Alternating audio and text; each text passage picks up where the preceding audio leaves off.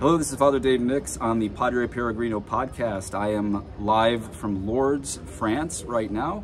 And as I was walking the streets with my pilgrimage group, as some of you know, I've been a chaplain for a group going to the Marian shrines of France and Spain and Portugal. None of you, my donors, are paying for it. It's paid for by the other pilgrims. I'm just a chaplain on this trip. But as I was walking through Lourdes, I met an American who is also a Catholic hermit under Canon 603. And as many of my enemies always make fun of me saying a Catholic hermit shouldn't travel, I was shocked to meet a Catholic hermit who understands, because he's an Eastern Catholic, that there is a history of traveling hermits in the East and even a bit in the West.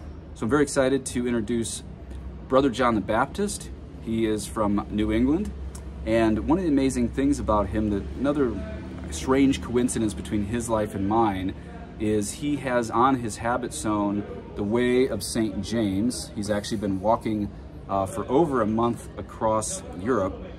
And I would say one of the main themes to my blog and podcast is Elijah, Jeremiah, and St. James, who went to Spain. This is the whole reason why I called my, my charity Peregrino Hermitage Limited. Obviously that sounds oxymoronical. Peregrino means traveling, hermitage means you're stable. But it turns out that the stability of a contemplative life can also include wandering, and Brother John the Baptist is going to give us a little history of both East and West to tell us about that. So, brother, good to meet you.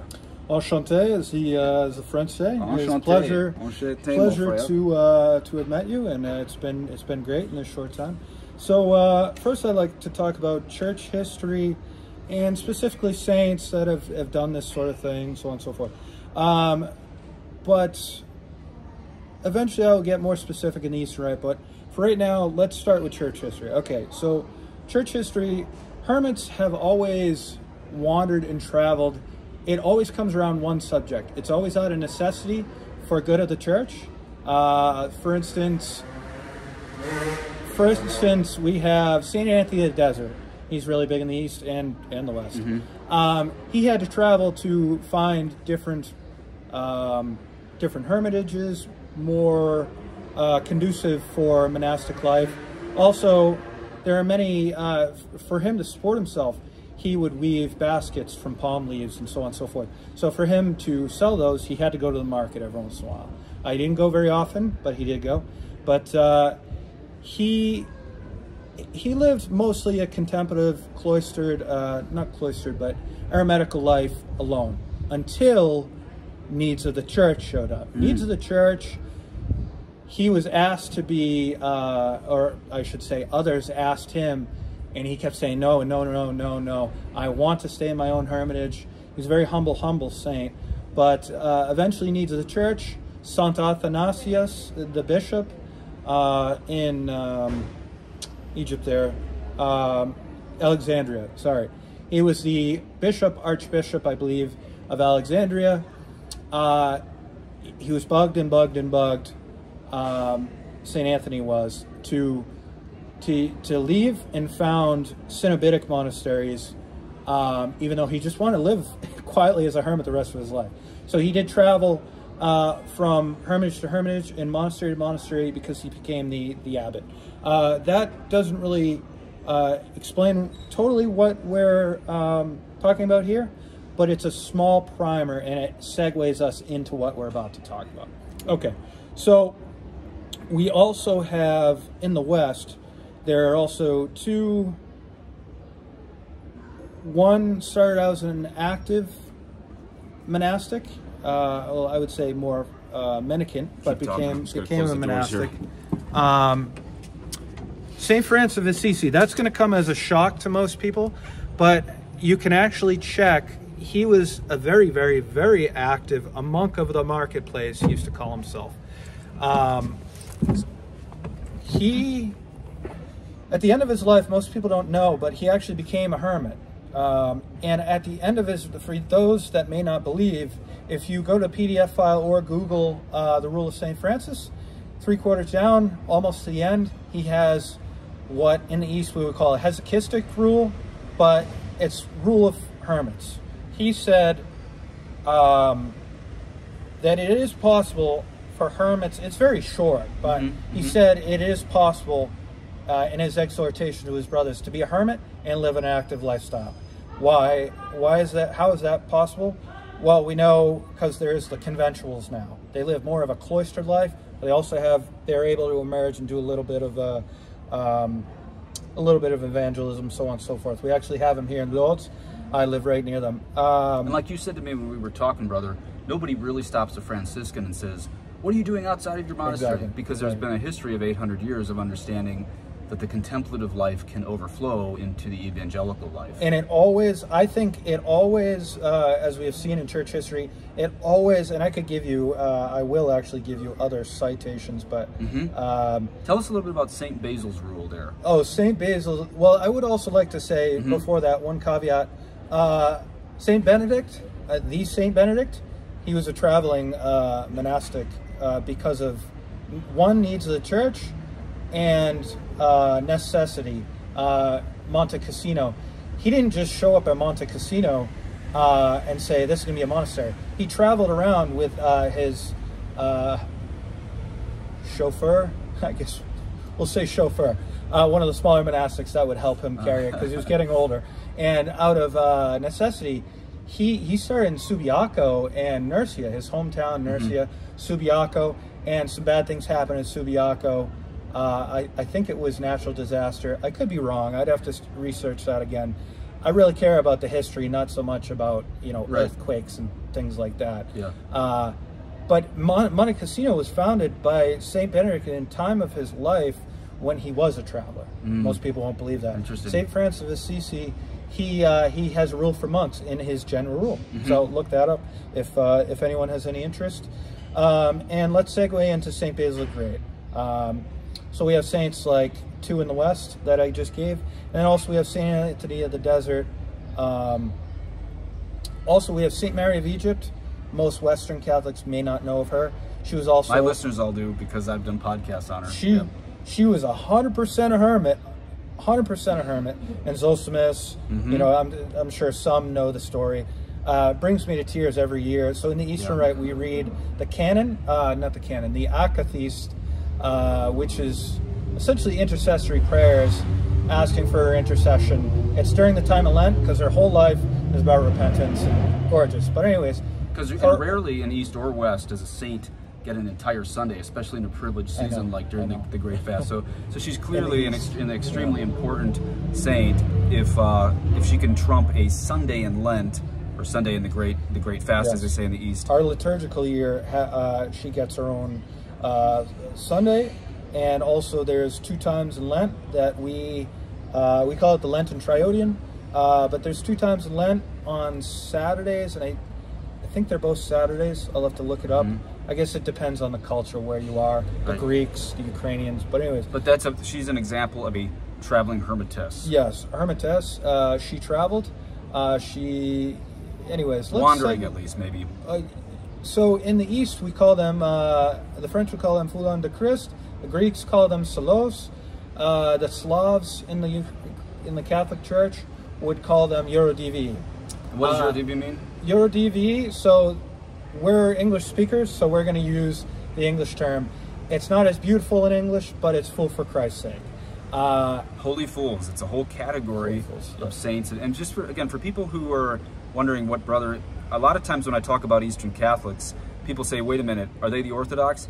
No, the Eastern Catholics are in union with Rome, but their liturgies and their sacraments look a lot like, say, the Greek Orthodox or the Eastern Orthodox. But again, brother here, he's hoping to be ordained one day, but he is a traveling hermit brother of the Eastern Rite churches. Yes. So that's, but he could, well, actually, here's a better little picture of him. Last night when I saw him walking across Lourdes, I thought, I wonder if he's an Eastern Catholic or an Orthodox, because he looks very much like an Orthodox, or maybe we could say an Orthodox looks like him. But anyway, let's talk about that first 1,000 years of Christianity.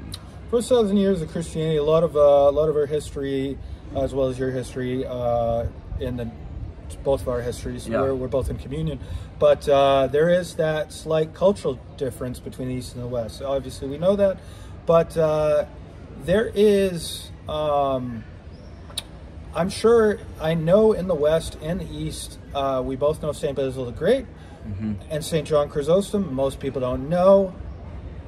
St. John Chrysostom, I believe, doctor of the church, right? That's right. Most people don't know. One, he's a doctor of the church. St. Basil the Great, most people don't know. He's actually a Greek Catholic saint. Most people think he was Latin Rite. He actually was not. He was pre-schism, 1054, 10, yes. 10, that's when the schism was, 1054. Now, the reason I knew he was Eastern is because my sister's Eastern Rite Catholic, and they alternate between the two divine liturgies of those two saints, St. John Chrysostom and Saint Basil the Great. Yes. So, and then but I think you're right. There's probably Western Catholics who think he lived in the West for some reason. I actually thought that for a long time, just because the West venerate him so much. Yeah. But the liturgy of St. Basil is very much like the liturgy of St. John Chrysostom, very beautiful. But anyways, I'd like to specifically talk about in layman's terms, in an English-speaking world, the rule of St. Basil the Great is actually called in English, they originally called it the rule for a cenobium, or the rule for monasteries. It does have a caveat or an explanation for hermits, but it really started out as just for monasteries, but there are an explanation for rule for hermits too. Okay. It's about 3/4 of the way down, because cenobium always flourish more because it's easier to be in a community than it is a hermit. Right. I think we all know that. Living alone, man shall not live alone. But there's also more. I have my brother Hermit here, Exactly. or father Hermit. Well, there's more danger. Usually, you had to prove yourself. At least in the West, you can correct me on the East. In the West, you had to prove yourself for about 7 to 10 years. Yeah, communal because living. Communal living. One, because people are annoying to each other, but two, it's also dangerous for chastity to be on your own, of course. And Saint Anthony the Great of Egypt, he used to say, actually it says in the Psalms too, the mishap and the demon at noonday, it's in Psalm 90 or Psalm 91, depending on where you're, I think we would say Psalm 91. Most of my listeners are on the Latin Mass when the Orthodox or Easterns are on. Yeah, I think it's Psalm 91. Okay. He who dwells in the shelter most high. So anyways, mishap and the demon at noonday, Saint Anthony the Great talks about how being a hermit, the demons sow restless cares and restless worries at noonday, when we're tired, when we've been at work for a long time, usually in the evening, and we start to get tired, we've had lunch, so on and so forth. Restless cares and restless worries. So sometimes the hermit, when they're early on, like the only reason I am approved as a hermit, literally the only reason is I had to do a few years in a monastery. I had to do communal living, and before that I was in the military, so the bishop said, okay, well, he's lived in community for quite a few years now. So yes, 7 to 10 years, I think it's about roughly, but life experience, like St. Paul, not the St. Paul, but in the East we call him St. Paul the First Monk, or St. Paul the Sanctified. He was a monk that became a monk very, very late in life. He was a very old man. But the reason why he was approved was he had lived in community for most of his life. Right. I think in the military. There were a few other things he did. It was in Egypt, or Egypt, Palestine. He was under Anthony the Great, right? Anthony the Great, almost before he died. So he was a very old man. Right. But obviously he was able to. But anyways, so did you finish on? I wanted to ask you about the hesychus, the different levels of monastery, holy fool. Did you finish on? Before we get to that, did you finish on St. Francis and St. Basil? Can we move on to that, or do you have? Yes, I wish. More? You know, I'm not a computer monk or a computer hermit, so I wish I could give you. It's great if you research those. The rule for what I was going to say, St. Francis of Assisi. In the end of his rule, where it talks about rule for hermits, it's actually a rule for hesychus. In the East, we would call it a rule for hesychus. And you're going to tell us in a minute what that means. Yes, hesychus, I will tell you in a minute what that means, but essentially a segue into that is, in his rule for hermits, he did not want hermits to just be alone, just one hermit. He did what was called hesychism. It's 2 to 3 to 4. It's traditionally 3 to 4 monks. Hermits, sorry. The pinnacle number is usually 3. 4 is getting a little, 4 and 5 is a little too many. that starts to become a cenobium. And are they only in different cells, or do they even have little different cabins? Different cabins or different cells? It can either be... Those are two different things. I've only heard of, with hesychism and Orthodoxy, as well as in Roman Catholicism, as well as traditionally in ancient times, hesychism, for it to work and for you to be a valid hermit, you have to have separate cabins. We would call them separate cells, but really what they are is separate cabins. If you're living in one building and everyone just has a separate room, that's really just a cenobium. Cenobium. So does everyone get that? Community. So cenobium is you got one big monastery. Hesychism is separate cabins, and I assume in hesychism you come together for either Vespers or Divine Liturgy, Holy Mass, whatever, occasionally, a few times a week. So you only have, I mean, you could have two priests, but usually, so who was a hesychist? Saint Charbel Maclouf of the Maronite Rite, he was a hesychist. He had to build up to that. He lived in community, and then he was approved as a hermit. But he did not live alone. He lived in separate cabins, and he was the priest in this hesychistic life that would. So one is the Martha, one is the Mary. By the way, he was Lebanese, so he's greatly loved by West and East both. In fact, when I travel, and when I travel around Mexico, I cannot believe how many Mexicans have a great devotion to Saint Charbel. Yes, it shows you don't actually have to go through the United States. We're so U.S.-centric. You travel and you're like, people didn't have to learn about Saint Charbel from an American priest. They already knew about him from Lebanon straight to Mexico. So, so I've actually been confused with Maronites here because I do have an Eastern tinge, and that's totally fine with me because Saint Charbel was great. Saint Maroon. We got this Western thing right here, though. But Saint James, of course, all the apostles would have understood it, that all apostolic traditions are supposed to be in union, but that's a podcast for a different time. Okay, so back to the hesychist, and tell us about these 4 levels. So hesychist, I'm going to start with first, but you're giving us the 4 levels of what, though? Just so of monasticism. So in the East, we see monasticism as I really don't want to use the word fluid. No, not fluid. We see it as different vocations, but one is drastically different from the other. But there's 4 levels. But first I want to talk of hesychism.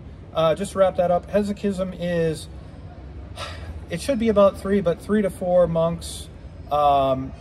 Usually they've ascended to the rank of hermit, or they are about to become approved as a hermit, and they just lived with other hermits to learn the life. But they're really not living together.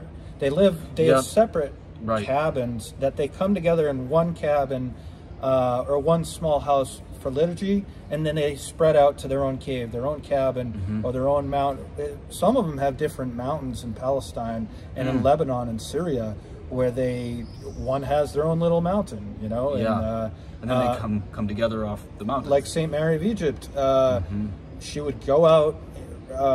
She met Zosimus, Saint Zosimus, because he was out for his 40-day journey during Lent, and then they would come back into communion, or back into their community, and so on and so forth. And as you give us this hierarchy, are you going from less ascetical? Are you going from less ascetical to more, or more ascetical to less? So, I am just a sinner. So I have not ascended to the rank, I don't think, to. I am approved as kind of like a hermit fool, but anyways. By a Western bishop, by the way. But we by ritual. Bishop, so he's by ritual of Eastern. I'm not going to say the rite because I'd like to kind of keep this. We got you. Non-personal. More about church history and not about self. But anyways, so hesychistic is essentially hermits, and the only reason they really don't live together, but they do live together, you know what I mean? It's necessity, like you.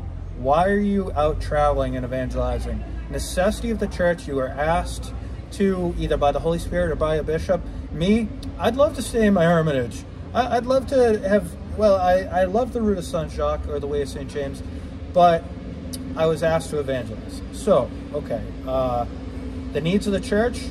In America, there are not so many young monks anymore. So they pull from young hermits, whoever they can find to fill the ranks. Go out and evangelize. I don't care if you're a hermit. You're the young one. Go. So needs of the church.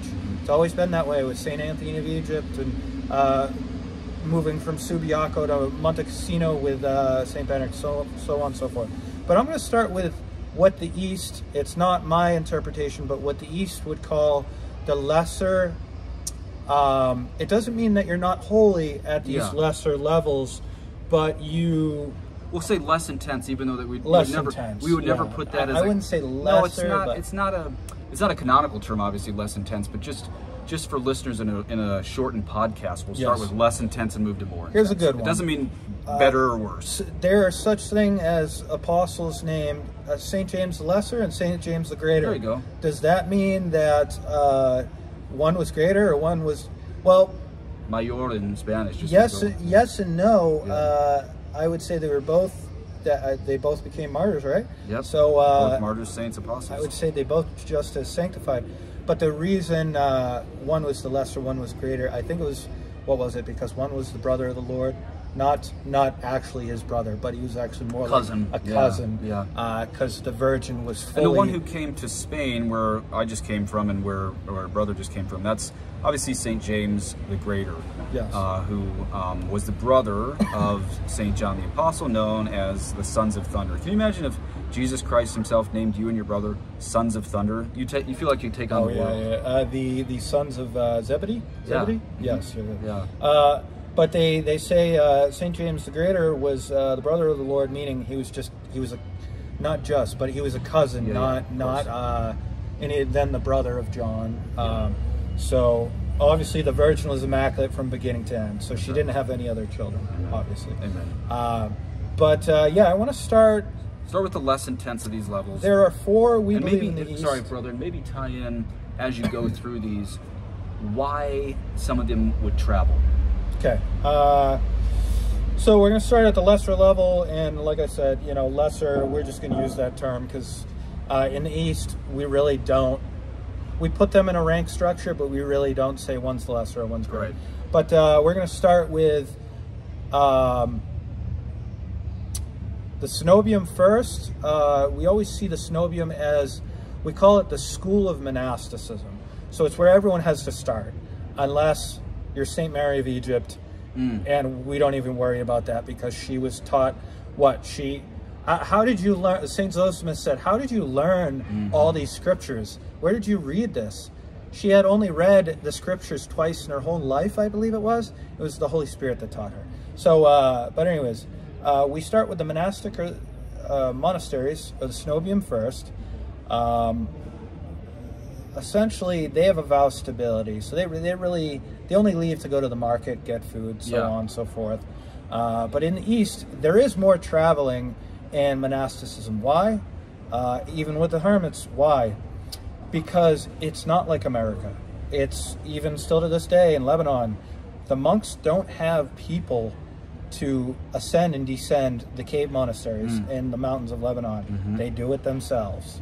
Abba Piamin, he worked and would peddle those baskets. He was one of the desert fathers in Palestine. He would peddle his own things, his own baskets and mats that he would weave himself so that he could eat, and others, so on and so forth. So there was a lot of traveling. It was always out of necessity, but there were monks that all throughout these ranks and hermits that traveled. But usually when they travel for evangelism, it's because a bishop said, I don't care if you're a hermit. We need you to do this because you have the gift of preaching. You may be a hermit, but I'm your bishop. I'm your approving bishop. You need to go and do this. I'm sorry. This is more in the East, but in the West, I gave you some, some other instances. There are others, but this is kind of spur of the moment. Yeah, I just grabbed him off the streets when I met him, so I think he's doing great. But anyways, we'll try to wrap it up in 30 minutes. So if you wanna, we're about 24 minutes. So after the monasteries, the cenobium or the cenobitic lifestyle. So you have monasteries. These are all gradual. You have to almost always, 99%, always got to start at the lowest level. Priests, diocesan priests are not. They're not monastic. They're very holy, like Saint Jean Marie Vianney, the Baptist, but they're not a monastic level. So you know, I love them very much, but they're not included here because it's not a monastic level. So we have the monasteries. Then we have hesychism. So cenobium. And that's what we talked about. This is the cabin sort of. This is someone that wants to be a hermit, but it's more appropriate. So the way it was explained in the Rule of St. Francis especially, his hesychistic viewpoint on hermits, he said one must be the Martha, one must be the Mary. So there are people that will, like us, we will be hermits alone. I'm not a hesychist.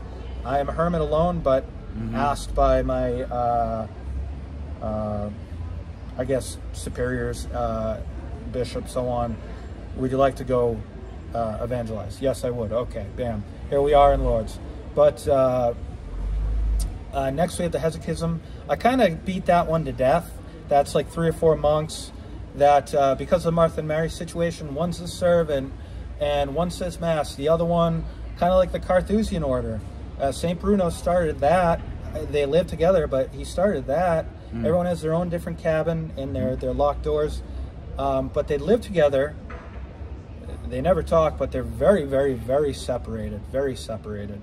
But within a monastery. The purpose is so one can be the Martha, one be the Mary, so they can live as hermits, but it's not as difficult as being a solo hermit, because it is like, it's the 3rd rank. So now next, so you have your Cenobitic monasteries, or just a monastery in general, then your hesychism. So I'm going to go to the 3rd tier. 3rd tier out of the 4 is what we are. We are hermits, approved by our bishops, either a soft blessing or Canon 603. Really doesn't matter as much in the East, Canon 603. Yeah, we both happen to be under 603. Yeah. Yes. Both. Yes. Yeah, even though he's a brother, I'm a priest. We're both hermits under 603. Who travel? He's going to get to that. But there are separate canons for the East. But for me, I really did not have to be under an Eastern canon because I have a bi-ritual bishop. So he does the Western canons as well as the Eastern, so on and so forth. And what's the category number 3 we're talking about? What's the name of that? We are talking about hermits in general. Okay, just in general. Hermits, my apologies, you have to keep redirecting me because there's a lot that needs to come out in a short amount of time. So Father does a really good thing about redirecting me back on the topic. Because I'll talk about church history and saints all day, but he's like, hey, let's stick to topic. Because he is our loving, directive Father, the shepherd of the flock. And I do need a shepherd. But anyway, so 3rd tier. I'm going to talk about something where I was I'll just say it now. When we were walking through the streets, brother here, he's not going to like me sharing this because... I know what you're going to say, but I really did not... We didn't know say either. You're the priest, so well, there was a man walking through the streets of Lourdes with no shoes, and brother went chasing after him to give him his own shoes. And I mean, that's a real indication to me that he's not just studying church history, he's actually living it. And I was very moved by that. The gentleman happened to not want the shoes, but brother already had him off of his feet as he gave them. I don't blame him. They were so dirty. I got them in like halfway through France on my walk. So, but we were going to leave. I'm going to, you know, of course, brother doesn't have like a website or anything like I do. And I'm very convicted of that too. We have different roles in the church, of course, but I will have him tell you the church to Google where you can put in Brother John the Baptist if you'd like to send him a letter or donate. Actually, as long as we're on this topic, why don't you just tell us, don't give the address, maybe just tell what church to Google, and then if you want to send him a letter or a donation, you can just put Brother John the Baptist, and they can find the address of the church if they Google. Yes. So I'd like to say, pardon me, I have a vow of poverty, so I don't really have a cell phone. But you could Google. One of my best friends is I'm actually anchoritically attached to a parish actually named after Lourdes. It's Our Lady of Lourdes in Pittsfield, New Hampshire. So I'm under that anchoritically attached, meaning I'm not in the parish, I'm not in the rectory, but I was given land owned by that parish to use, not to own, but to use through providence of Christ. It's land owned by the parish, and the bishop through the diocese has allowed me to set up a little hermitage on that land, and it's beautiful. And so we don't get his parish in trouble, since I'm seeing is kind of controversial. Just ever know, this is Father Dave Mix's podcast, not under no approbation or connection to Our Lady Lourdes in New Hampshire. Both of us are in good standing, but we just met on the streets, and this is just an interview. So, yes. But you can write him, brother, at that parish, Our Lady Lourdes, Pittsfield, New Hampshire. But okay, we got to wrap this up. So get back to I neither endorse nor oppose any. Yeah, anyway. Exactly. So the fourth and final one that is not seen, actually, it is seen in the West, but not much, but is very, very popular, and this is the fourth after hesychism. So you have monasteries, monasteries, hesychism, hermits, fourth tier and final tier. We add a fourth one because we believe the Holy Spirit totally and fully envelops drum roll please for certain number 4. people. This is the highest level. I'm gonna say it in English first, but for the sake that I just don't like how it translates in English because it's not as beautiful, is a fool for Christ's sake. In the West, there are a few. So you already heard of St. Mary of Egypt. She was blessed as a fool for Christ's sake. You really don't get formally, in the East, there's not as much formal blessing. Yeah. You're just seen and approved by a bishop, by just, he discerns whether it's from the Holy Spirit, like St. Paul says, or not.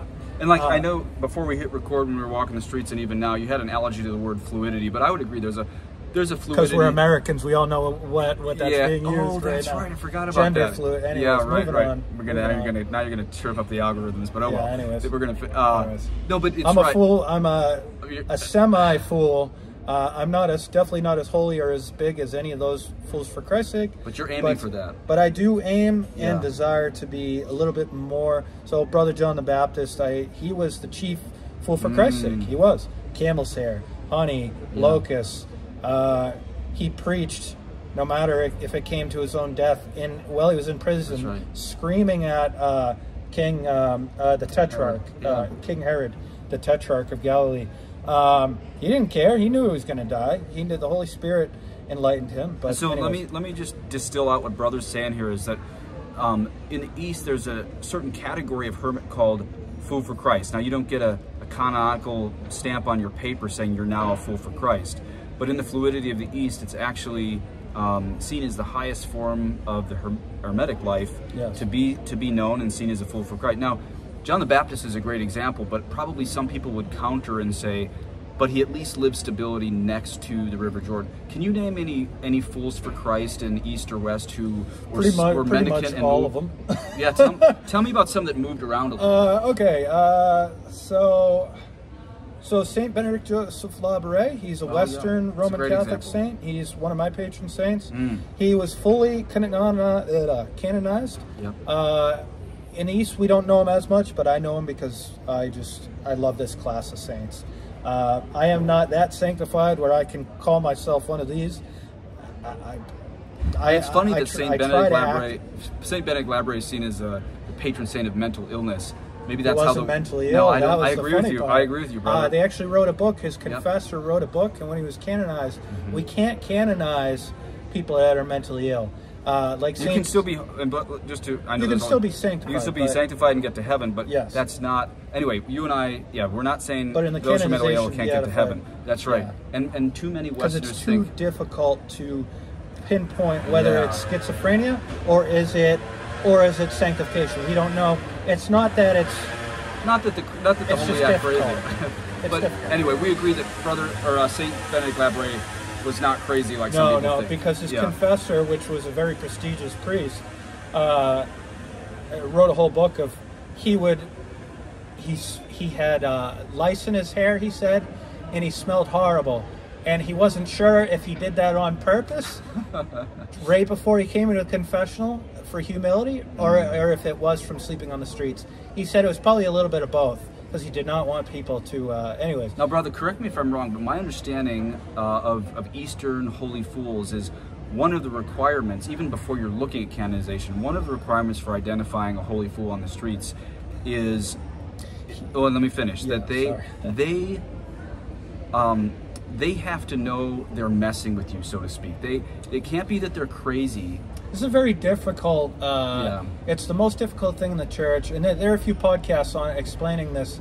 The Orthodox talk about them a little bit more, but the Eastern Rite talks about them a lot too. You can find they're not actually crazy. They're mortifying their own will, and they're mortifying other people's will. But not every person that acts this way is a fool for Christ's sake. But that's right. You need to be able, so the way it was explained to me is you need to be able to see the gospel in it. It needs to be with love. They can be shouting at the top of their lungs, but it can't be in an angry manner.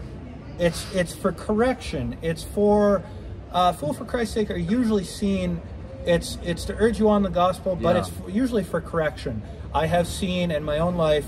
I'm not going to name names because I don't want people to. Anyways, well, it's for conviction's a really good word. I mean, I have met one that yelled at a priest because a priest was doing something very wrong, and the priest could see the sanctity of this person that he was about to yell back, and he realized who he might be yelling at, and he immediately stopped doing the wrong thing he was doing. And it wasn't the fool for Christ yelling at him. It was that this man had so much conviction from the Holy Spirit, and it wasn't anger. It wasn't. Sometimes they'll come as very humble, but other times they have a gift from the Holy Spirit to be able to tell how to come off on this person. Right. And this person so happened to be very hard of heart, because the priest job is very difficult. And this priest had seen a lot of death. He was in destruction in his own country, so he became very hard. But this priest, this fool for Christ's sake, was able to urge him on in the gospel by being rough, the way he would understand it the most, because he was Slavic Catholic. So sometimes we can be a little hard in the head too. Anyways. Yeah, no, that's really good, brother. And I think the key to a holy fool for Christ, and you told me on the streets, the Russian is Yurodivy. I think the key, or one of the keys, one of their gifts is that they convict your conscience. But his brother said it's done in charity. And so, there was a time in my life... Sometimes it's very loving and humble. Yeah, there was a time in my life when I had a lot more apostolic-based poverty zeal. And when I saw you run off chasing the man with no shoes, taking your shoes off to give it to him, you could have looked like another crazy person just, chasing down a homeless man. But for me, it was a great conviction, as St. John writes in the Apocalypse, to return to your first love. And so conviction is one of the great gifts. Conviction of other people's conscience is apparently how God works through the Holy Fool for Christ's heart in the lives of other people. And again, that was very convicting when I just saw you chase him down with your shoes. As I said earlier, he didn't take them, but that was a very beautiful thing for me to see, that really gave compunction to my own heart to return to my attempts at that at one point in my life. And I thought he was, so I asked, my aim, I'm a hermit, but my aim is to be more like a fool for Christ. But it's not something that happens overnight, except it has happened with maybe one or two saints, but very, very, very, very difficult for it to be overnight. It's a lifelong self-denial. Usually someone's a hermit or a monk for a long time. And then, so for instance, anyways, I asked advice one time, and I said, Father Confessor, I was very young, and I said, Father, I'd love to be like a fool for Christ's sake, maybe 10 years down the road, 20 years down the road. And it's not something you just become. It's actually totally a gift from the Holy Spirit. You don't say, I'm just going to work towards this. No, it's a vocation. It's either in you or it's not. But I didn't understand that at that time because I was very young, early 20s. But he said, if it is in you and it's a call from the Holy Spirit, you'll know and it'll work out. But I said, what about being treated like you're nuts all the time? And you get venerated sometimes too, but we don't want that either, because that can actually throw you off the holiness track. Yeah. But anyways, how do I cope with being spit on or being made fun of all the time? And that's the life of a fool for Christ. He said, a true fool for Christ will not care at all. Will not care. Like St. Benedict Joseph Labre, he loves his fellow brethren and fellow sisters, but it'll be the furthest thing from his mind, because... And this is like the perfect joy of St. Francis of, what would be the perfect joy if we arrived at this other Franciscan cabin at night and they looked at us, laughed at us, and beat us and said, "You're not real Franciscans." That would be heaven. That would be heaven for St. Francis. Yeah. So here we are. We'll just wrap this up. Let me just summarize Brother's life. Brother John the Baptist. May I say one thing real quick? Yeah, sure. I just want to say some names of Fool for Christ for people you can research. Great. Okay, so there's some pre-schism that... I say pre-schism because it was a really long time ago. Yeah. Orthodox and Catholics love them. Saint Simeon of Emesa in Syria. Who else? Was he stable or not stable mentally? I mean, did he travel, or was he... we're talking about two types of stability here. Did he travel? He had no vow of stability. His whole life... So, fools for Christ's sake are hermits, and they are make no distinction between it. Like, they are definitely hermits. They don't even really usually don't talk. They can have stability or mobility. Stability, mobility. But Saint Simeon of Emesa, he would travel from Syria to all these different places to urge people on in the gospel. There are many stories, but I can't go on. One that is Orthodox, but has been approved by the Pope for veneration, because he, the Patriarch of Moscow actually came, and they had an apostolic visit in Cuba 4 years ago or so, for veneration from in the Catholic Church.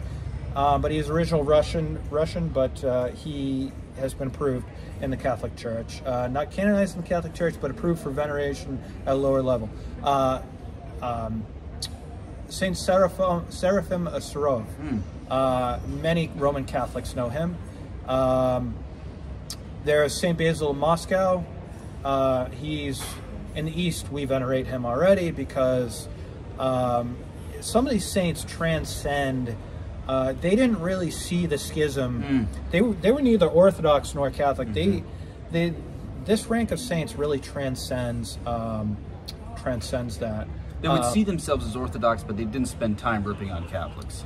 When they met Catholics, they didn't really see the distinction of communion, non-communion. Because how do I know? Because they actually spent their life talking about. They didn't really see the distinction. There's also one, St. Gabriel of Uzabaji in Georgia, near Tbilisi. He did not see the he's anyways. No, we're good. Keep going.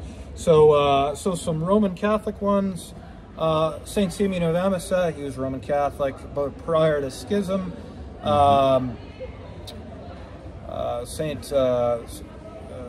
Saint Beno Joseph, or Saint Benedict Joseph Labre.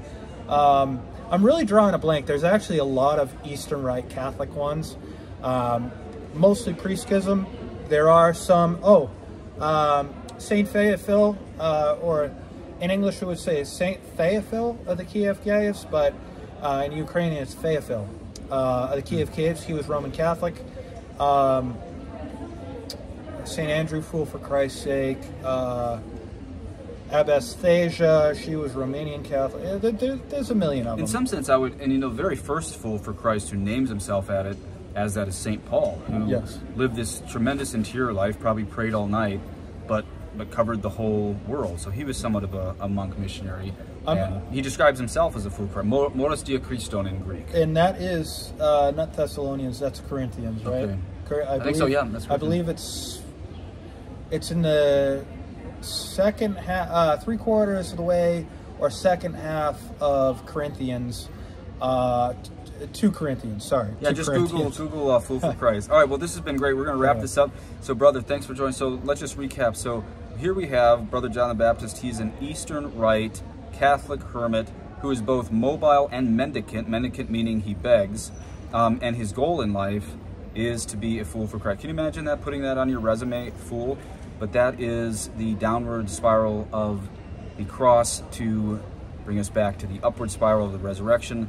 This is where, I mean, simply swimming against the stream of the world, the flesh, and the devil, at any point, for any of us, even if you don't have the calling of brother or myself, we're really in this time. I think it was St. Anthony the Great, St. Anthony the Desert said, there will come a time when all the madmen will look at the one sane man and say, that man is crazy.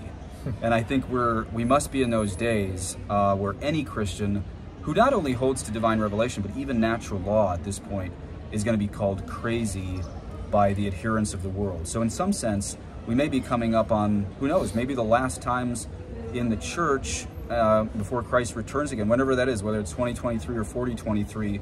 I suspect those last days, true Christians will be seen by the world, the flesh, and the devil, all as holy fools.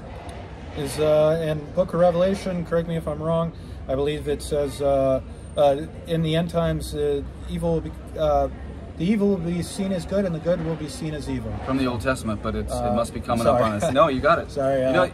He knows his scripture very well, but like just doesn't know his numbers. Yeah.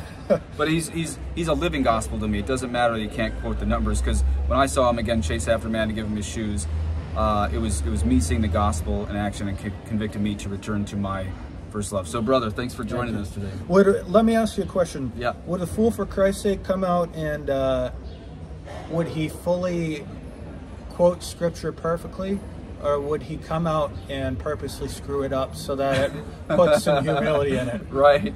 I'm not sure, but anyway, anyways. Great question. God bless you.